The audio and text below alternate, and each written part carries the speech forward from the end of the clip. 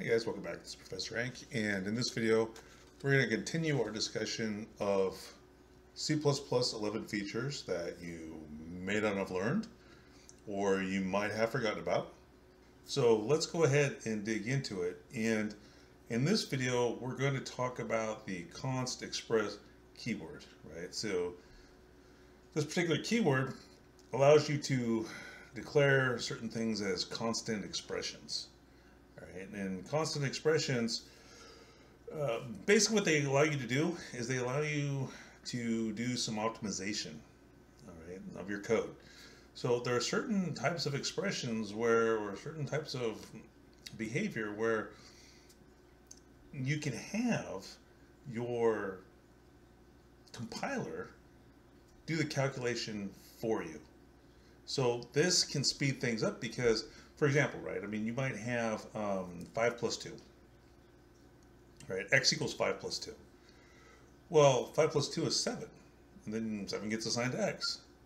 Well, you can have that be resolved at compile time as opposed to runtime in certain circumstances. And there's some rules and things like that that I'll walk you through, but the whole idea of that is that your program can execute faster. So why have 5 plus 2 get evaluated at runtime when you could just do it ahead of time, you know, when you compile the program? So that's kind of the idea behind constant expressions in the constexpr keyword. So you can make variables constant expressions, and you can also make functions be a constant expression with some rules. Right, so let's go ahead and take a look at what this looks like.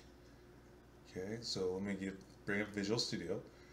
So constant expression. So what do I mean, right? So here's the keyword, constexpr, right? So that allows you to have the compiler figure some things out for you. Right? Now, constant expressions are constant implicitly. So in some ways, these can replace const variables, but it's not the same thing. Const and constexpr aren't the same. Okay, because when you create a constant variable, a const variable, that still gets evaluated at runtime. It requires some memory to be allocated. Okay, and with constant expressions, that's not the case. All right, so this is a way, again, that you can speed things up. Right, so let me give you an example. Okay, so you know, if you have int x equals 5 plus 2, okay, if you got code that looks like that, then when the program runs, 5 plus 2 is going to be evaluated 7, that's going to be assigned to x. Okay, but if we instead add that keyword, constexpr, okay, then that gets evaluated at compile time, so before the program even runs. So that speeds things up because you don't have to do that while the program's running. Okay, and you can use constant expressions, for example, wherever a literal is required. So for example, if you wanted to create an array, okay, if x is a constant expression, or that variable has been labeled as constexpr, then this code will compile and run just fine. Okay, there's not going to be any output here to really see, let it see out or anything like that, but it's going to work just fine. Now you take that constexpr keyword out, and suddenly Visual Studio gets very, very upset. Right, so you can see the output there, right? Because you can't use a variable as a size declarator, but if it's a constant expression, then you can, right? So this value for x gets evaluated at compile time. Okay, so x basically becomes 7 at compile time. Right, so that works just fine. Right, now another thing you can do is you can label functions as constant expressions. Okay, so let's go ahead and do that. So if we say const expr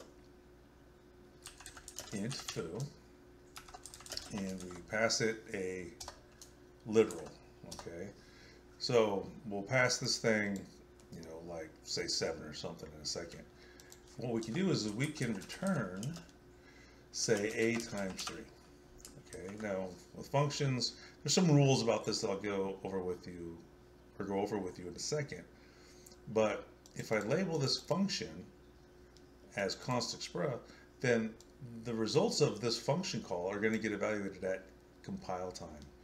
So now I can do something like this. I can say int b, and I can put a function call inside of the square brackets. So that size declarator can now become a function. All right, no problem, easy peasy, lemon squeezy.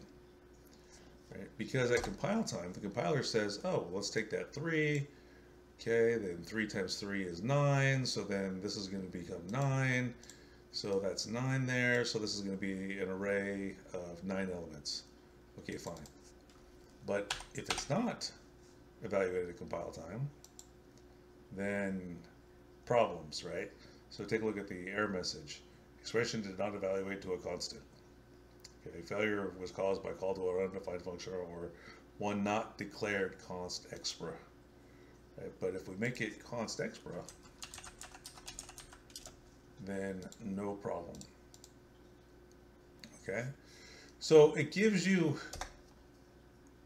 a little more flexibility, but really what it gives you is the ability to optimize your code.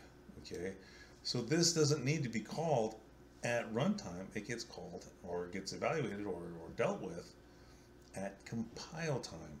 Again, one less operation that has to happen while the program is running. Okay, so there's a couple of rules when it comes to dealing with functions, right? So let me put them up here for you so you can see them. So here are the rules, and I'll go through them. Okay, so with constant expression functions, okay, with functions that are constexpr, okay, you can only have one return statement with few exceptions, or with some exceptions. Okay, you can only have a function that calls other constexpr functions, and they can only access or reference constexpr global variables. Okay, so what does that mean? Well, let's create a function that is not constant, right? That's not a constexpr. So we'll just say bar, okay?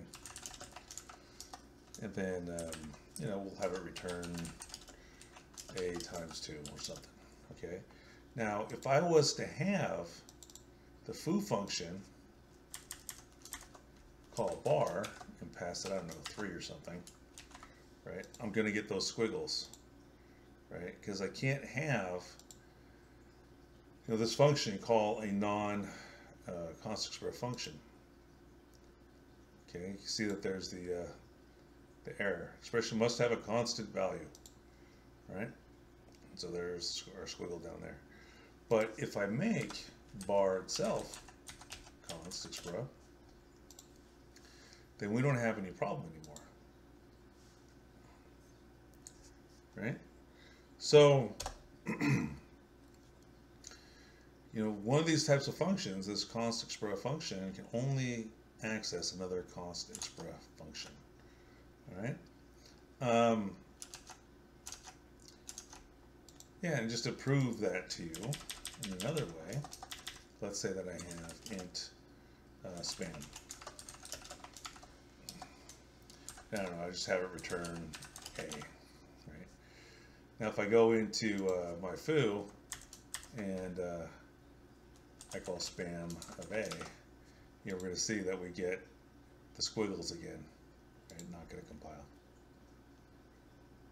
Okay. So what about the global variables thing? Let me fix this. Right, this was A, right? So create a global variable. If I say int x equals 4, global variables, very bad. But for this example, we'll show you. Right? Try to compile again. Throws up. Doesn't evaluate to a constant because that is not a constant variable, right?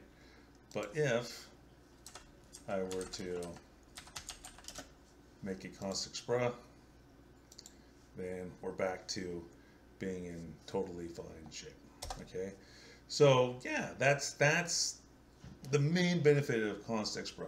So later versions of C++11 built on this idea and added some additional functionality, some additional use for this keyword. But again, what's it all about? It's about giving you a tool to optimize the performance of your code rather than having certain expressions be evaluated at runtime, which would slow down the overall execution of your program. They can be evaluated at compile time, right? So that's the big benefit. Now, of course, there's always pros and cons to everything. What's the con here? Well, C++ programs take a while to compile anyway. So if you've got, a really big C++ program and you've got a bunch of constexpr everywhere, then that could slow down your compile time even further. So which is better? It depends. It always depends on what the project is and what your goals are, what your requirements are, all that kind of stuff. You'd have to make that. There's no absolute correct answer to that question, right? But anyway, so that's everything that I have for you in this video. If you thought the video was useful, please consider giving it a thumbs up. If you thought the video sucked, we got the thumbs down for you as well. Please consider supporting the channel in multiple ways. We've got, you can subscribe. We've got memberships. There's links down in the description for you to be able to donate in different ways. Totally up to you. Leave a comment. Let me know what you thought of the video. If you thought that it was great or if you thought that it was terrible or whatever. I appreciate your comments. All right, thanks for watching, and we'll see you next time.